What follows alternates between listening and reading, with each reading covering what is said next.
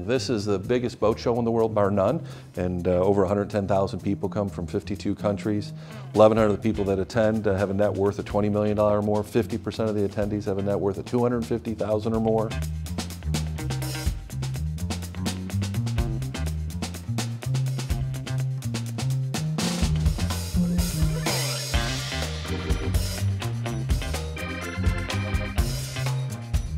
The benefit to the state is an $857 million economic impact, but really phenomenal is over $100 million a day changes hands here, direct sales.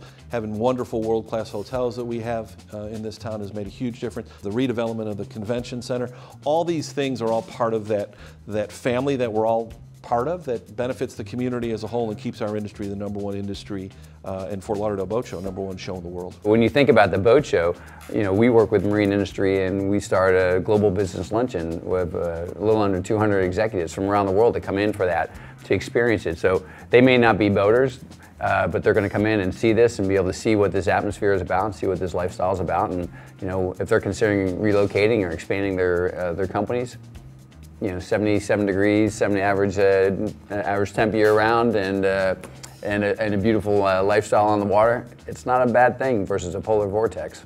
Well, one thing, as a transplant to the area, I can certainly see the pride that the longtime residents take here, and for good reason. We have a lot to offer the outside world, and thanks to industries like the marine industry and some of the other key businesses down here, we have a wonderful opportunity to expose a lot of people to it and continue to grow.